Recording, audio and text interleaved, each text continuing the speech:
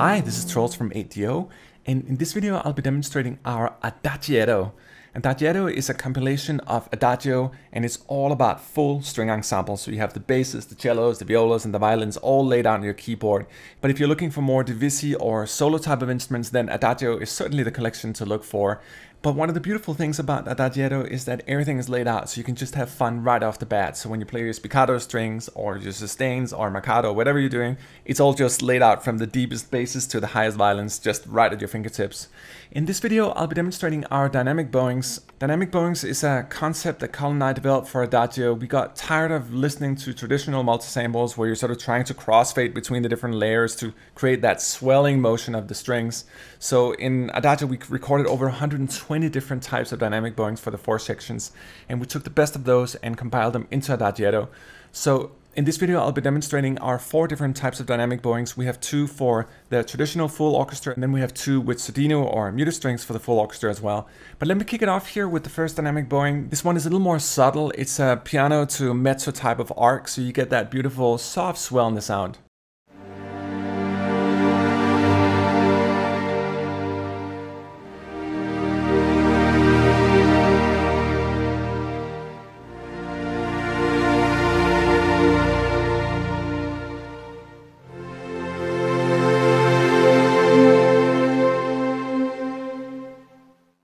And you can almost hear sort of the gentleness of the bow on the last note, just that soft sound of rosin.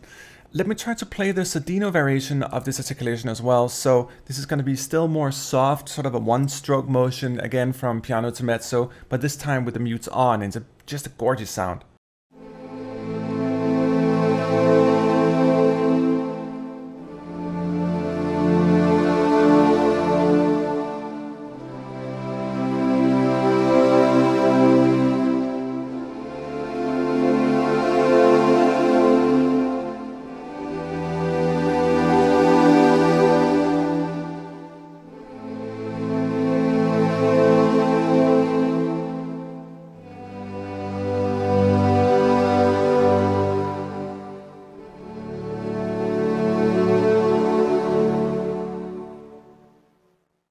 And that's the type of emotion that you get with dynamic bowings. It's near impossible to mimic with a mod wheel. I'll do my best in another video to demonstrate our awesome sustains and sordino sustains as well, but there is something to this that's very hard to mimic.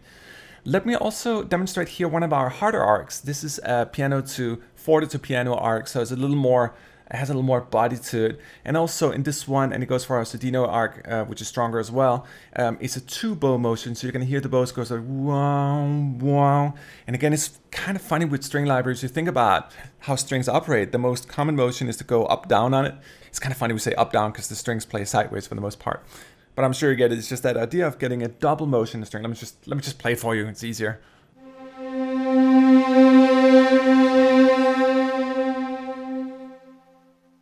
You know what? It's kind of funny. You have the most simple note in the world, just 2 motions, and it's probably the most common motion you do on strings. And how many libraries can do that? How many libraries actually just have that very basic back and forth kind of motion? It's one of the things that we really focused out a lot in Adagio, and we've tried to sort of transfer that to Adagietto to some degree. Oh yeah, and I should also mention that if you use your pitch bender, obviously you can control the timing of these arcs, so you can make a tempo sync to your composition as well. Anyway, but let's get rolling here on the Dynamic Bowing 2, which is more about piano, forte piano for the normal section.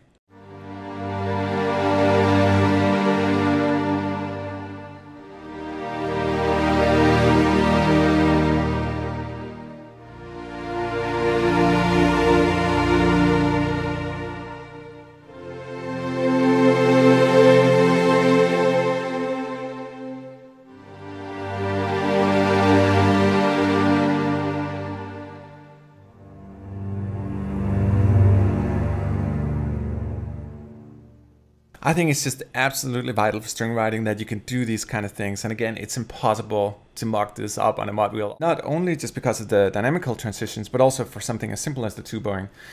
Let me try to emphasize this point a little more here with our stronger sordino arc as well. So essentially we're still in the piano forte piano land, but this time with the mutes on. And I think this is probably my favorite patch of all dynamic bowings. It just has one of those rare sample qualities with it where you can sit easily 30 minutes and just play this one and just feel it. But as always, words are cheap, so let me just try to play something for you here and see if you agree.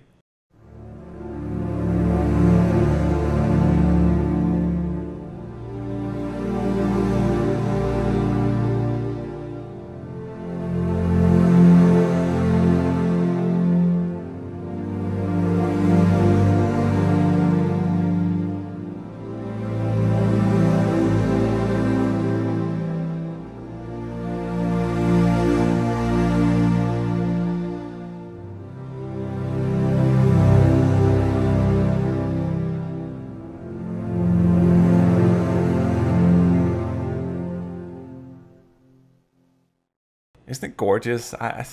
It's just, this is as good a sample as it's gonna get, at least in my world right now. Also, let me show you this guy here. This is our cello legato. One of the beautiful things about Adagietto and the way we conceptualized is that Colin and I sort of looked at Adagio and were like, what could we do to make the legatos easier? We obviously have a really elaborate amount of legatos for Adagio, but since Adagietto is all about just being able to play and have fun right off the keys, what could we do to make it as easy as possible for you? And the concept we came up with was to do what we call a 3-layer velocity-based type of legato. When you play soft, you get that slur portamento. When you play normal in a normal velocity range, you get our village legato.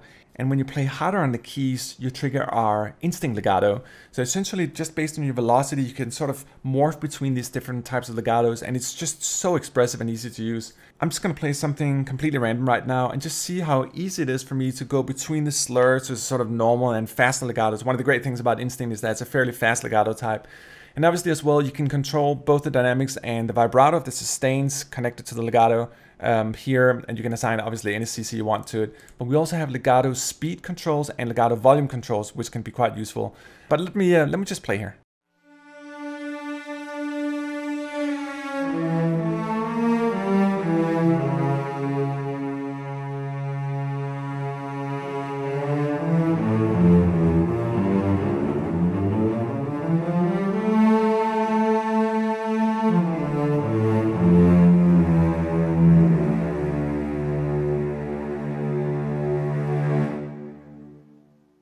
And I think that's it for this video. Thank you so much for watching. Also, remember to check out our other Adagietto videos where we're covering the sustains, short notes, and particularly our legatos as well. So yeah, thank you for watching, and see you in the next one.